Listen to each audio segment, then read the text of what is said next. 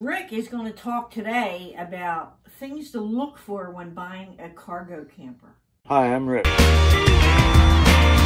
My cargo trailer that we've converted into this camper is the second cargo trailer that I've owned. The first one I had for, I think, about 13 years. A wheel bearing went.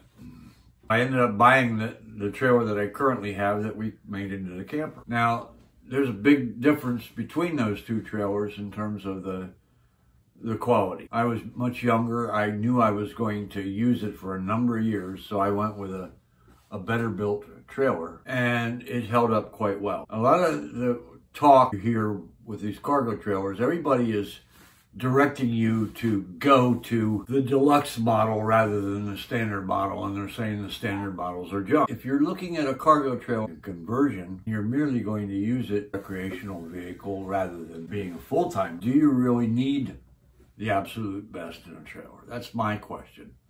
And that's why some of my recommendations tend to go against the public opinion that's out there on buying these ones with all tubular framing components and the heavy duty skin. So in other words, if someone's only using it for the weekends, not going that far, then they may not need to put in all the expense for the top line. Exactly. That's my trailer is not a top of the line trailer. And I've used it pretty much every day for work for a number of years. And it's held up. The more expensive trailers, the skin is 30 thousandths of an inch thick. The cheaper trailers, the skin is like 24 thousandths of an inch thick. Now that's 6 thousandths of an inch difference of thickness. Can you see that difference? Yeah, if you looked at it from the edge, your eyes are strong enough to be able to determine a difference of 6 thousandths of an inch. And you'll feel it. And if you're using it relatively consistently, the 24 thousandths skin is probably going to show some rippling, what they call oil canning, versus the 30 thousandths, which is a little stiffer. So your 30 thousandths of an inch skin is going to maintain its appearance better and longer than the cheaper skin. Also, they talk about the wall stud spacing. Now, on the super deluxe trailers, the walls, the floors, and the roof are all, frame members are all spaced on 16-inch centers. Now, is that necessary? I don't think so. The roofs particularly, unless you're going to do something heavy duty with them, 2-foot centers is fine. The walls, 16-inch centers is definitely preferred. The floors can go either way on that. We're going to get a lot of complaints about this. Oh, I have no doubt. The comments. All right, but you know, my floor and my trailer is 2-foot centers with 3/4-inch plywood. Over time, they tend to kind of get a little wavy after, 10, 15 years. But it's nothing excessive. With 16-inch centers, it's definitely going to make for a much stiffer floor. For the most part, the 2-foot centers is adequate. Is it going to increase the longevity of the trailer? Maybe, but not by a whole lot. The floors generally rot out from being wet, not from the dimensions of the material that they're framed on. The roof material, I've seen a lot of these trailers now, they're using one-piece roof. My first trailer had a galvanized tin or steel roof on it. And after about 10 years, it started to get pretty rusty looking. So I ended up having to go up there and we wire brushed it and put one of those aluminized roof coatings that they used to use on the mobile homes on it in order to extend the life on it. Obviously, the seamless one-piece metal roof would be less problematic, but it's less likely to leak. Less likely to leak because it's one piece. But my trailer that I have now, the roof appears to be more of I think it's an actual aluminum roof rather than a steel roof. It is 4-foot panels, so they're seamed, but they're seamed quite well, and the material that they use to seal it is a very heavy-duty type of compound, and I've had no problem with it whatsoever. There's no sign of it leaking. It's not showing any mold or mildew, which some of the butyl rubber compounds that they use to seal some of the trailers did. I think you bring up a good point. So your trailer is less expensive, yet it doesn't mean it's junk. You haven't had issues with it, knock on wood. No, I haven't. Okay. Now, somebody, maybe they have. If you've had issues with a cheap trailer, I'm sure you would never recommend them. We haven't had issues. Other items on here is header caps made of fiberglass. All right, my first trailer had a header cap. It was plastic though, not fiberglass, but it held up. My new trailer has a flat roof rather than the arched roof, and so there is no header cap there, the way the construction is done on it. Plywood for floors and interiors. I do believe that interior trailers should be plywood rather than the OSB that they're using in a lot of them. They are using this material in the floors now that's more waterproof. It's called dry shield or something floors. And I don't have that much experience with it, but I can see that would probably be desirable if this is something you're looking to keep for 20 years or you're driving it pretty consistently in wet locations. So this is the one you agree with completely? Yeah, I do agree that the 3/8 plywood is more desirable, and 3/4 plywood floor or the dry shield floor are the way to go. Everybody talks about the axles, and they talk about these Dexter rubber axles being so far superior to leaf springs. My first trailer had the Dexter torsion axles on it, and that trailer was horrible on the road. It bounced something awful. The trailer that I have now has leaf springs. It rides far better than my first trailer. It didn't matter whether the first trailer was empty or had a lot of weight on it. It still just launched itself in the air every time you hit a bump. You could be hitting a bump, look in the side view mirror, and see those trailer tires come off the ground 6 inches. Everybody else is opinionated in exactly opposite of what I am. So the reality of it is, probably unless you own the trailer and you experience it firsthand, you're not going to be able to 100% foresee or forecast what your experience with a trailer is going to be like. Not everybody needs to own a Rolls-Royce or a Mercedes or a Cadillac for transportation. And the same is true with the trailers. Not everybody needs to own the most expensive. Dual or single axles? Most people that I talk to that have a trailer, whether it's a camper or a cargo, they prefer the dual axle because they're leery of having a blowout on the trailer with a single axle, that you could lose control and lose the trailer. And there's probably an element of truth to that. Now, one of the bad things with the trailer is because it's basically a separate vehicle, you can't always feel or hear when there's a problem with that trailer. And so you could have, like, for instance, a bearing going on the trailer could be squeaking, and unless you happen to have had your window down when you were pulling out with it and notice that, you might not catch it out on the highway. The same with even they start losing a little bit of air and a tire going flat. The trailer's starting to lean, but you may not be aware of it until it's too late, until that tire's shredded off the rim, and now you're in a situation that's actually dangerous. So almost all the short trailers have a single axle. There's nothing wrong with it. If you got a bigger trailer, obviously err on the side of caution. You go carrying more weight, you go with a double axle. That's my opinion there. They spring assist rear door ramps. They say this is a necessity. Do they actually make these without the spring assist? Yeah. They do. Smaller trailers with ramp doors, a lot of them don't have any kind of assist on them. But, okay. So this says that for your safety, spring assist is the mechanism that makes operating and closing the ramp floor door of your trailer easier and safer. So I read some articles that said it's a must. How heavy is that back door? Well, again, it depends on the size of the trailer. If you got a 6 foot wide with a ramp door, one person could probably handle it without it being spring assist. You get into a 7 or an 8 or 8.5 foot wide trailer, ramp door, if it doesn't have spring assist, you're going to take 2 or 3 people to open and close it. Yeah, and we don't have that kind of door, so. Right. Number 8 says look at the warranty. Right. To be honest with you, I never looked at the warranty on my trailer. I knew that it had one.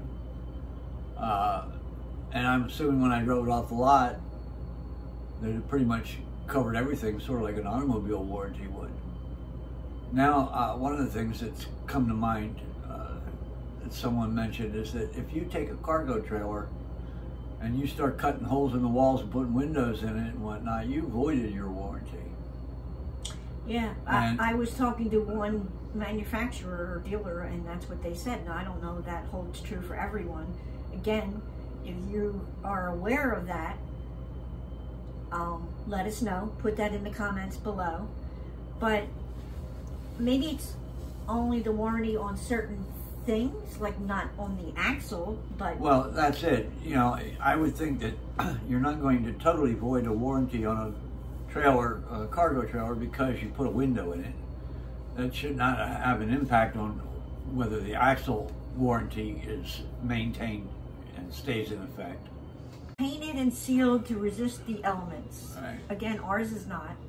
Well, most of these aluminum skins, that's a baked on enamel process, or baked on paint, and they last quite well. And I must admit, my first trailer, I had it for quite a few years and did hold up pretty good. Talked about the skin, but the actual frame of the trailer, right? An aluminum frame isn't going to rust out, but again, you need to know as a buyer what you're getting. If you buy a light gauge aluminum frame, you know, the floor frame of your trailer is aluminum, but it's a light gauge and it's poorly welded, it may not hold up as well or as long as a steel frame.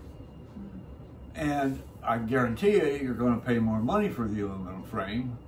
So if you're like me and you're money conscious, you basically have to use your eyes to look at things and say, you know, this looks adequate, this looks shoddy, this looks adequate, this looks iffy, and then you make your decision as to which way to go. I want to address a couple of the things in here. So we talked about steel or aluminum, the thickness of the skin. What about the tires, radial or bias ply? I don't know what that means. What's bias 2? No, bias ply is the way that the plies are constructed. Okay. They're at an angle over the tread portion of the tire. What's the normal? Well, the radial, the plies, the reinforcement in the plies kind of goes straight side to side. A radial tire flexes better. It gives you better gas mileage and generally better mileage on the life of the tire over a bias tire. Okay. So we would prefer a radial tire then? You know, yeah, they used to make... What do we have? These are radials that are on here now. And most of my trailer tires have been radials. All right, V-nose or flat nose. Again, the V-nose, when they talk about the length of the trailer, that V to the nose is usually in addition to whatever the length of the trailer is. So if it's a 12-foot trailer, it's 12 foot plus the V on the front. A little extra space using the V nose. So let's talk about the height. What is the normal height in a cargo trailer? Is it 6? I think 6 is the most common. Now, I did just see a dealer selling trailers the other day that had a 5.5 foot interior height.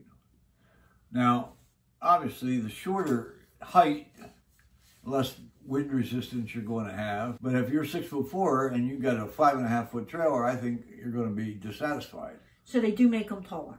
You can buy them in usually 6-inch increments. I would love to have had a 7 foot because, number one, when you're doing wall cabinets in a house, 7 feet is the top of the cabinets. That's pretty much the standard. So a 7-foot trailer would give you the opportunity to put a kitchen or cabinet setup in the trailer, and it would have the same kind of space that you're comfortable with and accustomed to in a home. What about a flat or a rounded roof? The only thing I could think, the benefit of a rounded, does the water run off it better? Yes.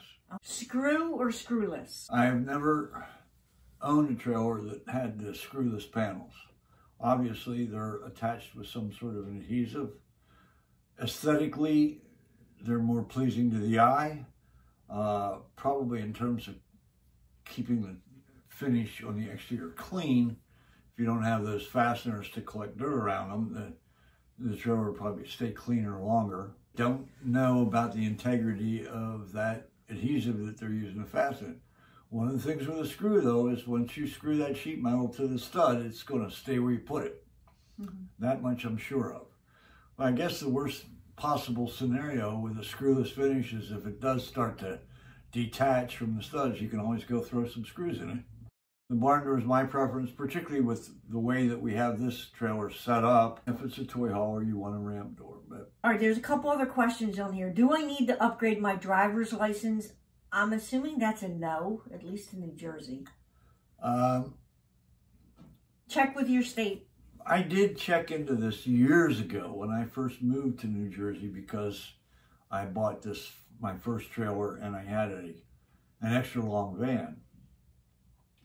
And there actually is something in the motor vehicle code that talks about an articulated license if you have a vehicle trailer combination, I think in excess of like 35 feet. Is that the registration? Because that's the next question. Do you need to upgrade the registration? This isn't the registration. We're talking about driver's license. The driver's license, okay. But I think we get comments, oh my God, it looks so neat. And they know it's small and it's tiny and it's cute and it looks easy enough to do.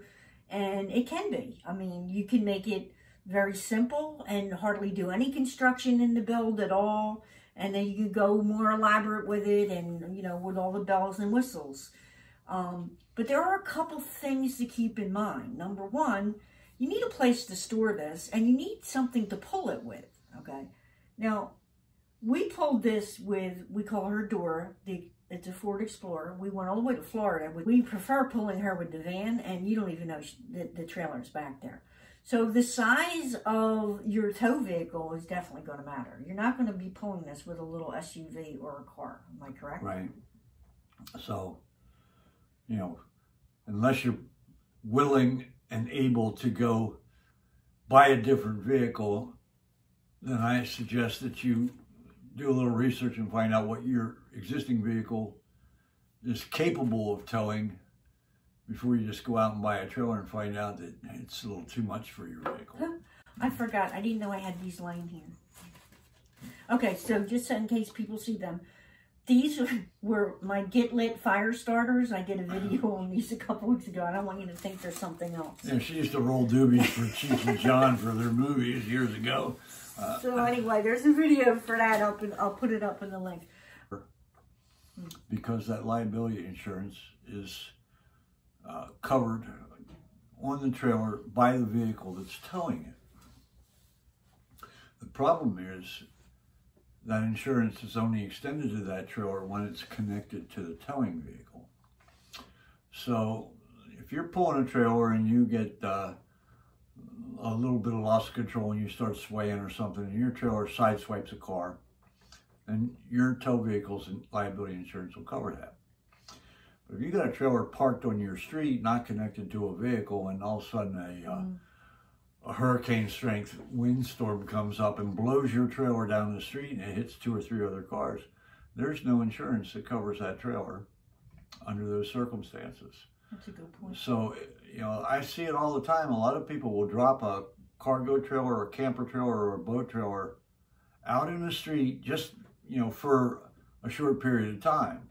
But the reality of it is a lot of the law enforcement agencies will actually ticket you because it's illegal to park a uninsured vehicle on a street, and that's what your trailer is when it's not connected. When it's not connected. It's a good point. We're also going to be doing a video, we're researching it now, about getting insurance for a converted camper. Not always the easiest thing to do, but we will have some more information in another video about that. So anyway, hopefully we answered most of your questions about what to look for in a cargo camper. Look, you need to do what's right for you, okay? For some people, a tent is all they need, okay? We didn't mind tent camping. As long as I had an air mattress, I was fine with tent camping. You know, if you don't have the tow vehicle, you can do everything that we're doing with the tent. And there's nothing wrong with that. It's less expensive. So you need to really do what's right for you and what's practical for you. So hopefully this helped. If you have any questions, comment below. And that's a wrap, everyone. You know what to do if you like this video. You all come back now, you hear?